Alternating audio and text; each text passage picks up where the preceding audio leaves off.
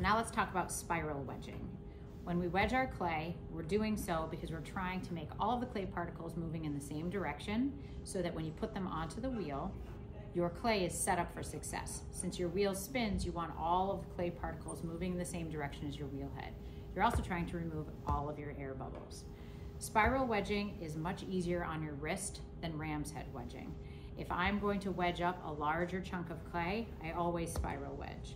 But I do think it's slightly more difficult to understand and to grasp. So let's try it. So I have about 6 pounds of clay, and I'm going to pull the clay into a block.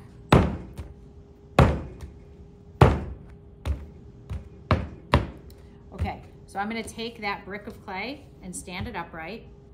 Both of my hands are going to cup the clay at the top, and my thumbs are on the top of the clay. As I rock back towards myself, I'm going to use my right hand and I'm going to push away. So I'm rocking back towards myself and pushing away. The spiraling action happens when I stand the clay back up. So now that I've pushed away, if you look at my clay, I have a point on the bottom left. So I'm going to use my left hand and I'm going to stand up the clay onto that point. That's the spiraling. My hand motion is the same every single time. It's standing up the clay that spirals it. So now I'm going to crisscross my thumbs on this top ridge and press away. Here's my point. So I'm going to slightly lift and turn to the left. Crisscross my thumbs, push away. Both of my hands are pushing away from me. The only part that's spiraling is because I'm finding this point, which is underneath my left wrist, and standing the clay back up. Crisscross my thumbs and push away. So now when I do this faster, you'll see that it starts to look like a conch shell. So even right now, it's already starting to come to a point.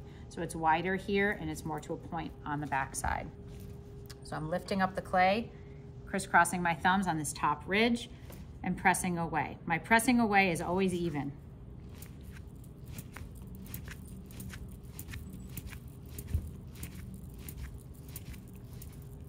So if I take a second to stop, you can see how it's starting to make a conch shell. This is the point that I keep standing it up on, and the clay is circling back on itself, removing all of the air bubbles. The reason this is easier on your wrist is because you can have 1 pound of clay or 21 pounds of clay, and your hands stay together at the top. You don't have to incorporate all of the clay at one time like you do with ram's head wedging. So I'm going to stand up my clay, press away.